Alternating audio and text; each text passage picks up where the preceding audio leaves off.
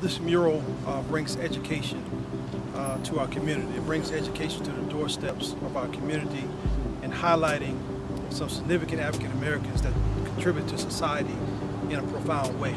Hyatt Park is historically a white park that actually practiced segregation.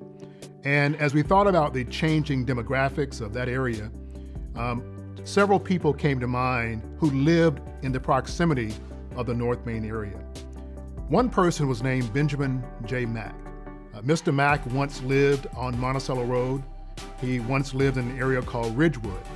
Mr. Mack was a very active member of the Ridgewood Baptist Church, but he's probably best known as a staunch civil rights activist who developed a program in collaboration with a woman named Septima of what was called Citizenship schools.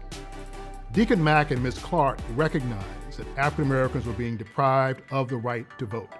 And so they engaged in a campaign to prepare African Americans about the purpose of voting, how to register to vote, and then going out to vote.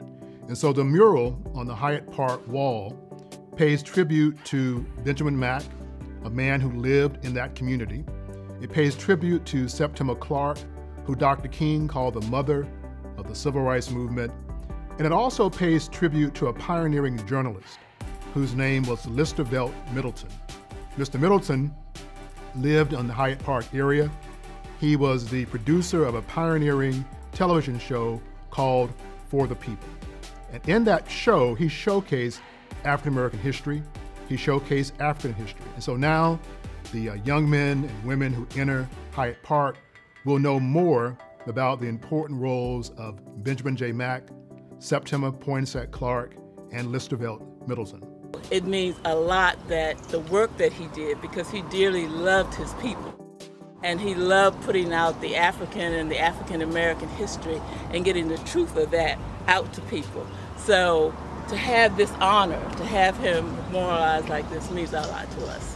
Long before the birth of this country, long before the birth of this city, the African American community has been actively involved in helping build the culture and the economy of Columbia, South Carolina. These murals tell that story. I love this mural in particular because of the role that Listervelt Middleton played in my development as a young man, as a young man trying to understand his place and space in the world.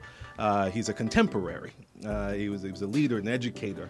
He was a strong man who made sure that we all understood the internal power that we all had.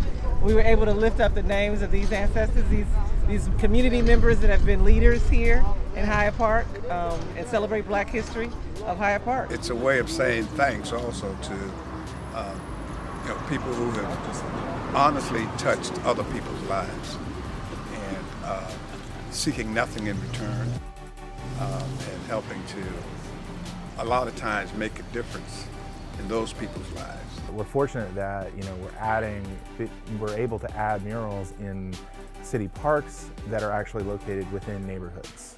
And I think that it is important that murals and other forms of public art be added to neighborhoods, because I think it can add so much to the character of a neighborhood and really represent what a neighborhood is all about, showcase them and their identity as a community, and also increase the amount of people that may be spread beyond the downtown area to seek out public art and hear the stories of Columbia beyond just the downtown core.